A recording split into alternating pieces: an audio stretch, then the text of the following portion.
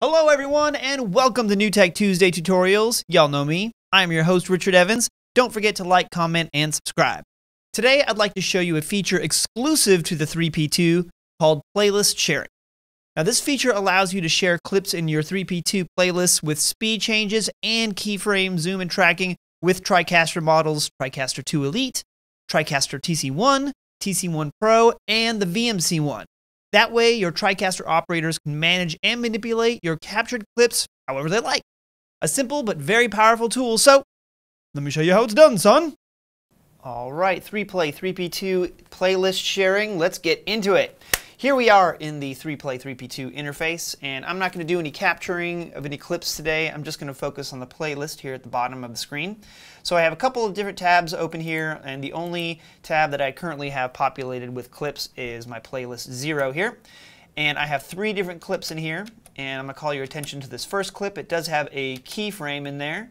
And then also, I currently have the speed of that particular clip set to 50%. All right, and that'll make sense here in a second. Let me go ahead and just play that back so we can kind of see these clips. All right, so I've shown you that angle before. You'll see that on the timeline here, those are my little hash marks indicating that I have some keyframes in there that I have generated. And once we get to that, it'll go to the next clip, advance to the next one here, which is at 100%. So this is just the same play from a different angle. And then I also have another shot from down court. All right, so it's just playing these 3 clips that I have in my playlist here. All right.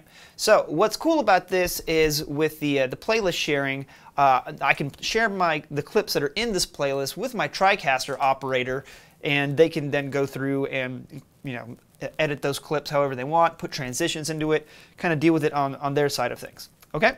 So what's cool about this as well is when you have both of those systems connected to the same network, you don't need to configure anything or push any buttons to start sharing this from the 3Play side. All you have to do is start dropping in clips and you are good to go.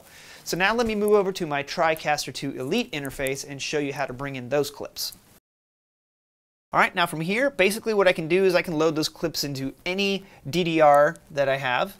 And to do that, we'll just click in the DDR and right-click anywhere on the blank spot of the DDR.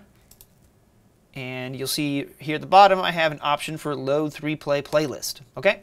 And if I hover over that, you'll see that I can select for multiple 3Plays if you have multiple systems on your network. I happen to be here at NewTek, and I have a couple different 3Plays. But I'll just focus on the one that I was working on just a second ago, which is this top one here. And if I hover over that, you will see that my playlist 0, which is the only tab that currently has clips in it, I can go ahead and select that. And boom, those are those 3 clips. Okay, so now that I'm in the TriCaster, my 3Play operator can go back to capturing different replays, and my TriCaster operator can start manipulating these clips however they want. Add transitions, trim them up a little bit, etc. And you'll see here on this first clip. Remember that one had keyframes in it and I had the speed set to 50%. You'll see right here at the bottom that that is currently set to 50% as well. So what's cool about this is I'm the TriCaster operator and I say, I want to make that a different speed. I can right click on it, go to speed and set that to 100%, and now it's back the way I want it. And if I could play that clip out, you'll see my DDR1 still has my keyframes in there, but now it is 100% speed, which is awesome. Okay, now a really cool feature about that is since these the clips are being shared, I didn't render those clips out or anything, I'm basically just sharing the clip, I can edit the ins and out points of those. So for example, you'll see here at the timeline, the start point is way over here, which is the in point that I had created on the 3Play. But if I wanted to, I can move that around however I wanted to. I can set the in point way over here so I can see the beginning of that play just by clicking Set In.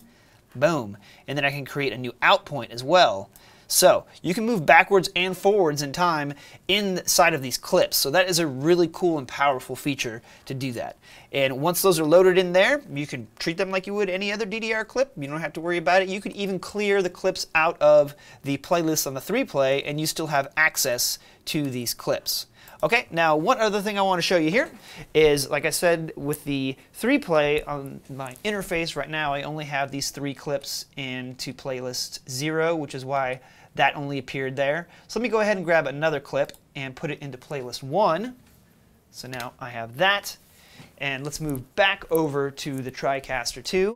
And I will right-click in my DDR, go to Load Playlist, go back to my 3Play, and now you'll see that Playlist 1 appears because I now have another clip. And if I click on that, boop, there it is, good to go. So, a really cool and powerful feature within the 3Play 3P2 in conjunction with your TriCaster 2 Elite, TriCaster TC1, TC1 Pro, and VMC1. So you can start to move clips back and forth, and as always, play around with it and have some fun. So, as you can see, a simple but powerful technique of sharing your clips between 3Play and TriCaster.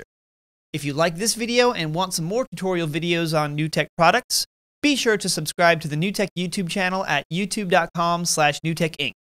And for formal NewTek product training, check out NewTek University at newtek.com/NewTek-U. And to find out more about NewTek products and services, contact your local reseller or visit newtek.com, our website. Hey. You can also attend a free NewTek product demonstration in the comfort of your own home by signing up at newtek.com/demo. It is free 99. Highly recommended. And as always, if you're posting your work on social media using NewTek products, be sure to tag us using the hashtags NewTek, TriCaster, or 3Play. Thank you so much for watching. I hope this video helped you out, and I'll see you again soon for another episode of NewTek Tuesday Tutorials.